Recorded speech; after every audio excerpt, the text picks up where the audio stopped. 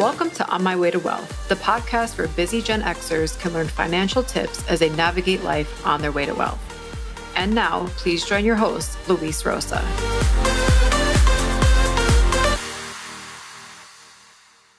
Hello, everyone. Welcome to another episode of On My Way to Wealth. My name is Luis Rosa, and I'm your host. Today, I would like to speak with you about the child tax credit for 2021. There are some major changes that are about to take place as a result of the American Rescue Plan Act of 2021.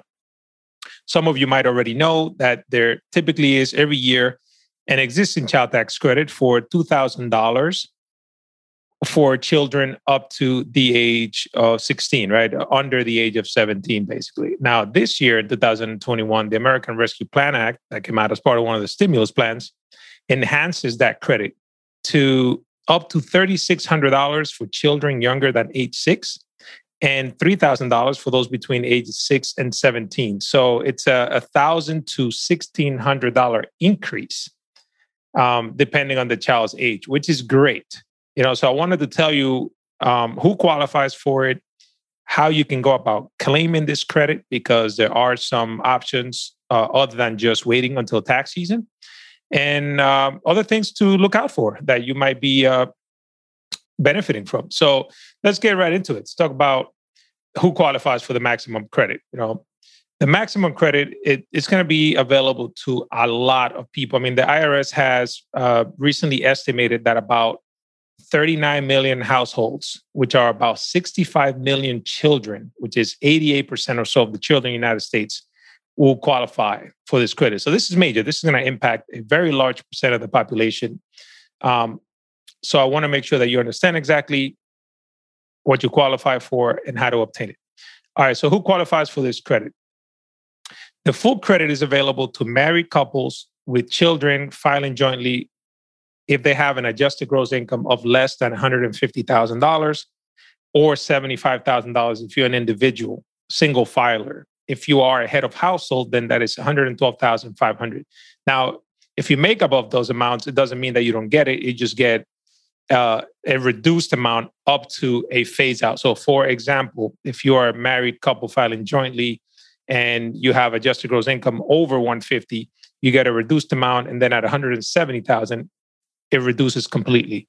If you are a single filer, $75,000 is the limit for you to get the full amount. But if you make over 75 up to 95,000, then you get a reduced amount. After the 95, then you don't get any more. However, one thing to keep in mind is that the $2,000 existing child tax credit is not going away. So in essence, if you don't qualify for the enhanced one of $3,000 or $3,600, you may still qualify for the $2,000 child tax credit that currently exists. And that is for children under the age of 17, for people making $200,000 annually or less, or $400,000 for married couples. So very likely, if you usually qualify for the $2,000, you'll still be able to do so. And depending on the child's age and your income, you might even qualify for the higher $3,000 or $3,600 one, which is great. Now, some things to keep in mind in terms of like who qualifies as a dependent is one thing you got to consider, right? So it's got to be somebody that lives with you for at least half of the year, that has a valid Social Security number, and that you provide more than half of their support. But assuming that they meet all that criteria, then they qualify as your dependent, and then you can claim the child tax credit for those kids. So what do you need to do to make sure that your family gets this payment? Well, typically, these types of credits you claim on your tax return whenever you file, But as part of the American Rescue Plan Act, the government wants to help stimulate the economy further and are creating an option where you can get an advance on this money ahead of time. So instead of waiting to receive the money at tax time next time in 2022, when you file your 2021 tax return, you actually could get, in fact, a check every month starting July 15th all the way through December for half of the credit. So to give you an example, let's say if you just have one child, for example, and let's say that child is under the age of 6, and you qualify, right? Let's say you're under the income limit, that credit is worth $3,600. Now, what the government is doing is saying, look, you can take half of it right now as monthly installments and half next year when you file your taxes. So for example, in this case, $3,600, you divide that by 2, that's $1,800. And you're going to divide that evenly between July and December of 2021, which is 6 months. That means you would get a check of $300 a month for that child from July 15th all the way up to December 15th of 2021. And then when you file your taxes in 2022 for tax year 2021, you get to claim the additional $1,800 in your tax return. So this is great.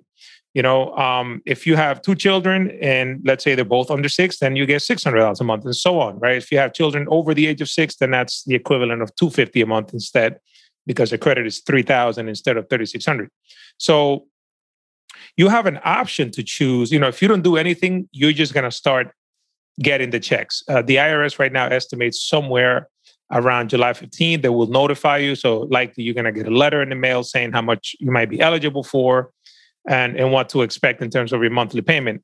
Now, there is an option that the IRS will be rolling out, a website which they have yet to put together, where you can log in and update your information and also maybe even opt out of this program, which I'll get to in a bit as to why you may want to do that.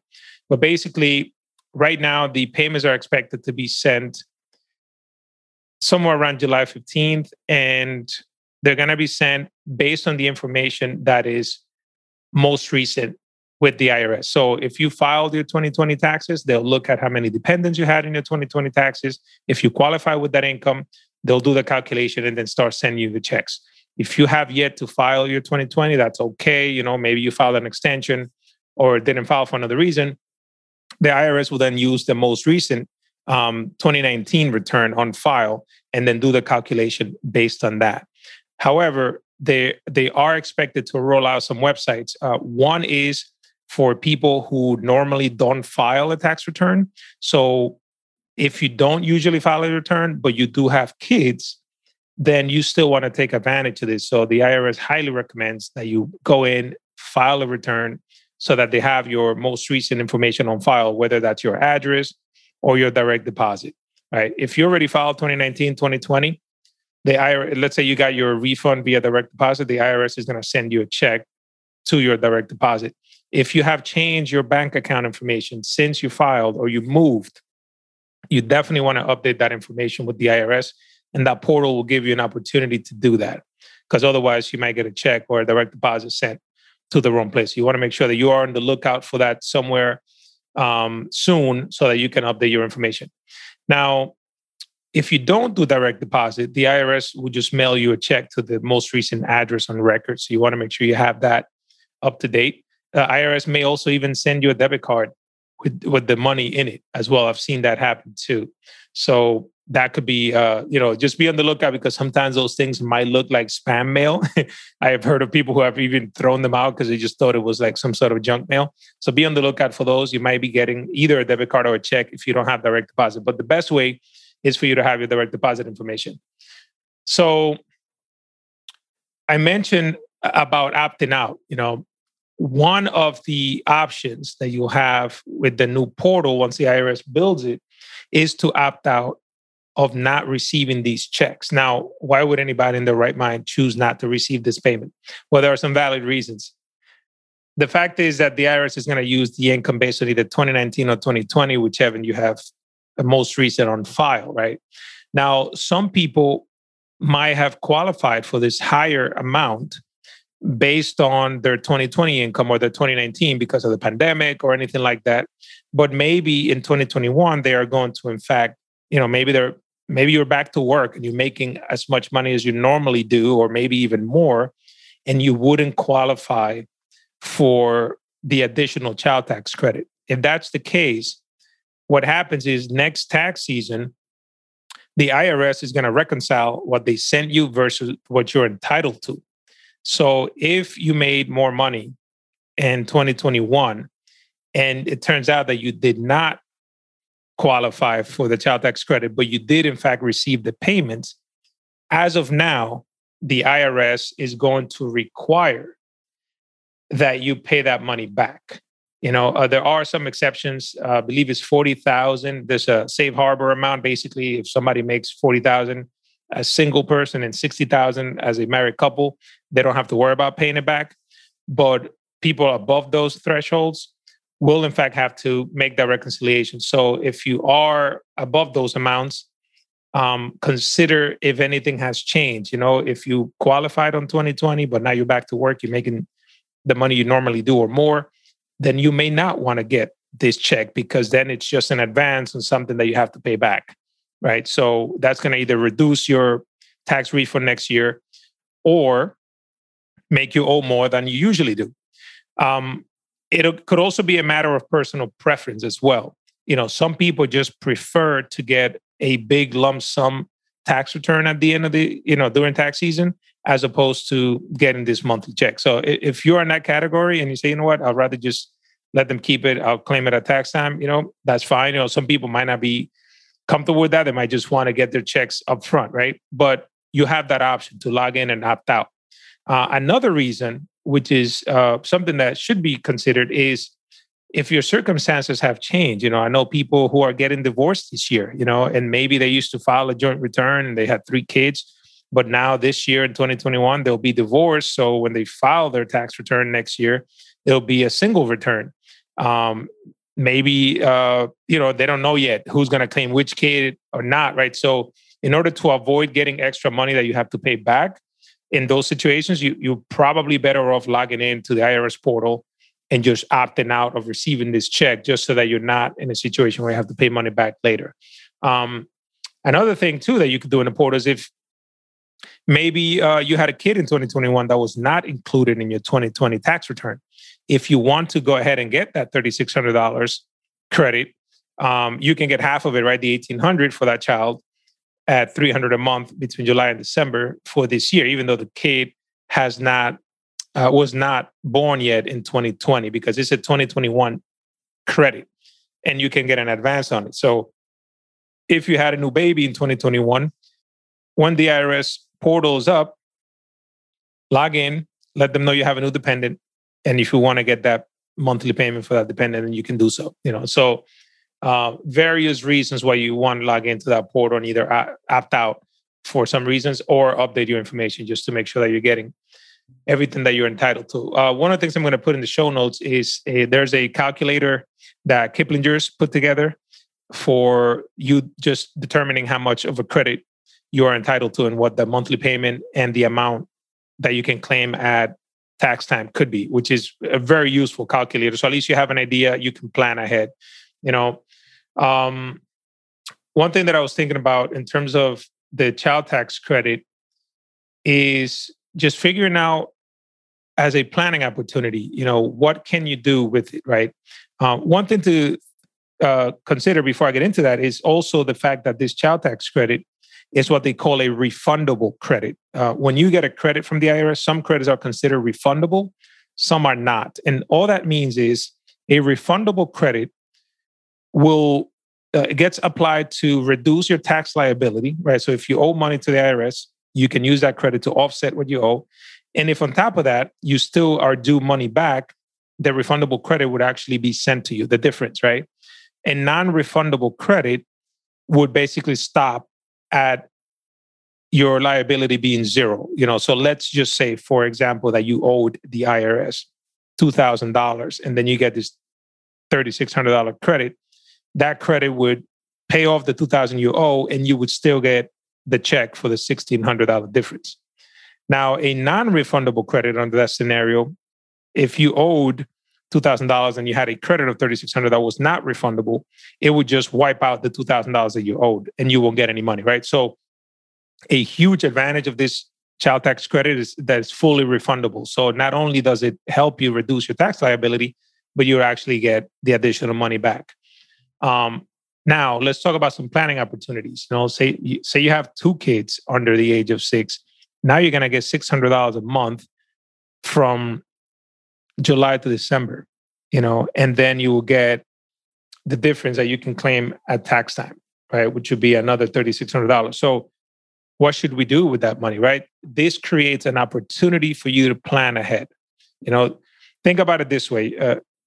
When you get a tax refund, credits aside, typically you're giving the government a 0% interest loan, if you want to look at it that way, because they're holding on to your money throughout the year, and then you get it back at tax time, but you don't get any interest on that money, right? So some people are of the school that say, you know what, I would rather have my money up front and put it to work, whether it's paying off high interest credit card debt or investing it, right? Now, there could be a fine line because you don't want to play the game and end up owing money if you take too little out from your paycheck. But normally, as a financial planner, one of the things I talk about with my clients is if they're getting a huge tax refund at the end of the year, I usually have that conversation. So look, you typically get $10,000 back a year. Maybe we can withhold a little less taxes during the year so that maybe you get a $3,000 refund, and the $7,000, you can use that to fund a Roth IRA or something, right? The limit is $6,000 on a Roth, but let's say somebody happens to be over the age of 50 or something like that. But these are the kinds of things we look at, right? So in this case, if you're getting a decent refund and now you have that option of getting this advanced child tax credit, now you have a planning opportunity. If you have 3 kids, it could be $900, $850, depending on their ages, right? What do we do with this money, right? So this year, overall, as a result of the pandemic, has resulted as well in a lot of opportunities for people. For example, I know people who, had federal student loans and they have 0% on those student loans while they're deferred up until September of 2021. Well, those payments as of now are scheduled to resume at the end of the year. Hey, maybe we can take that child tax credit that's coming in and start sending it to the student loan payments, even though they're not due, because that's 0% right now. So why not pay them off as much as you can while they're 0? So that way, when the interest resumes, you have a lower principal balance, right? And obviously, you have to sit down with a financial planner and look at your overall situation. But I'm giving you some ideas, right? Or what if you have double-digit credit card debt? Maybe you can take this tax advance and start paying some of that credit card debt as opposed to waiting to getting a big refund at the end of the year. Or maybe this is a chance for you to start building your emergency savings. If you don't have enough to fall back on, you can make believe this money isn't coming in and just put it right to your savings. This might be a great opportunity to start a college plan for your kids, for that very same kid you're getting the child tax credit for, right? Maybe something you hadn't thought about yet or hadn't had the opportunity to do so. Well, now you can open up a college plan to start saving for that child. So there's plenty of ways to do planning. You have an opportunity now where you'll get this money for 6 months that you normally wouldn't get. So definitely talk to your financial planner to see how you can best take advantage of this money, figure out how much you qualify for, and then start thinking now, what can I do with this money to set myself up for a better financial future? So I wanted to give you a very quick recap. Basically, the child tax credit is an enhanced option on the traditional $2,000 child tax credit. So now it is $3,600 for children under 6. It is $3,000 for those between 6 and 17. You have an option of receiving half of that as a monthly payment between July 15th and December 15th of 2021. The IRS is working on a portal where you can log in and choose not to receive this credit if you so choose, because of different reasons like a divorce, you're making more money and you don't want to have to pay it back later, etc. And also you can update if you do have a new child that you want to start getting this advance money for. So phase outs are $150,000 for a married couple, $75,000 for single filers, $112,500 for heads of households.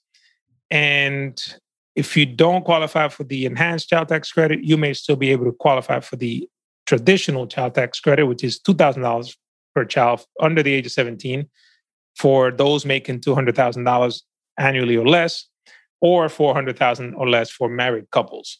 So hopefully you have some good information here to start doing some planning. And I hope that you take advantage of those extra dollars that you're getting ahead of time and make some great decisions and just set yourself up for a better financial future. As always, consult with a financial planner or your certified public accountant or tax professional to make sure that you're taking advantage of the tax code in your favor, and also making sure that you're doing the things that are benefiting you the most, and make sure you qualify. So as always, if you have any questions, feel free to send me an email at luis@onmywaytowealth.com, and I'll see you in the next episode. Thank you for listening to On My Way to Wealth. If you have any questions, please send me an email at luis@onmywaytowealth.com. The information provided here is for information and education purposes only. The opinions expressed herein are solely those of myself, unless otherwise specifically cited. Material presented is believed to be from reliable sources, and no representations are made by my firm or myself about other parties' information or accuracy or completeness. All information or ideas provided should be discussed in detail with a financial advisor, accountant, or legal counsel prior to implementation. Thank you.